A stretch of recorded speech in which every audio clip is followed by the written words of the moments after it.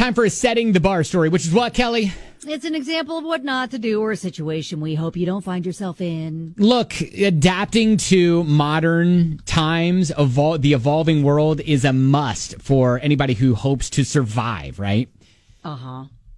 Except this setting the bar story. If you can manage to make it through the day without moving from a cashless payment or moving to a cashless payment model when you're a wishing well, then you're doing okay. Well, that's not going to work out well.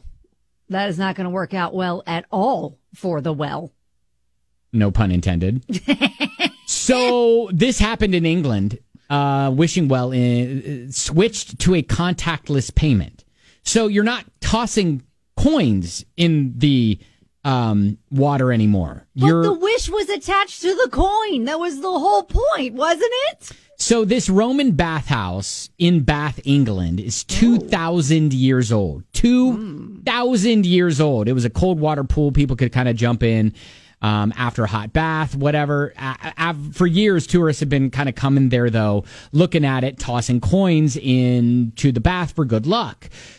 It brought a lot of money for the charity that runs the bathhouse. Uh-huh. Right? About 133 grand per year just in people that were just coming by tossing coins in, right? Yeah. And so because of a couple different things, because of COVID that happened, they kind of went to, all right, well, you can't come here. You can still donate online type of thing. And then also they were like, well, also tossing of the coins was damaging the bath structure and the process of retrieving and cleaning the coins wasn't cheap. So that's why we kind of went from hey, toss your own coins into the bath to the contactless payment.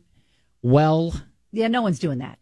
Exactly. Nobody's going to do that. Exactly. So they learned the hard way that people aren't doing that. And it went from about, like I said, 133 grand a year to under $14,000. Oh. After they changed. Yep. So probably bring back the coins. Probably even less this year as well. So again, they're like, we weren't trying to be jerks to do it, but it was, some of these hardships, the upkeep and all that. But it sounds like maybe they were able to pay for the upkeep because of the money that they were bringing in by people tossing their coins into the bath there. So don't know. That's the whole point. Yeah. I mean, it's not like, hey, make a wish.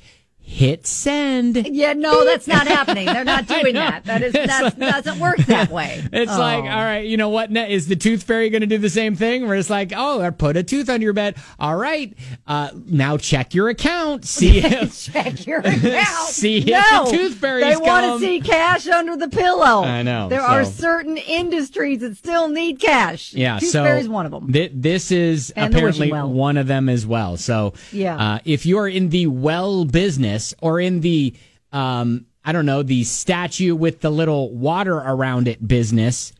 Maybe consider, if you're thinking about going to a contactless sort of payment, not doing that. Are they still doing that at Mall St. Matthews? The little fountain there?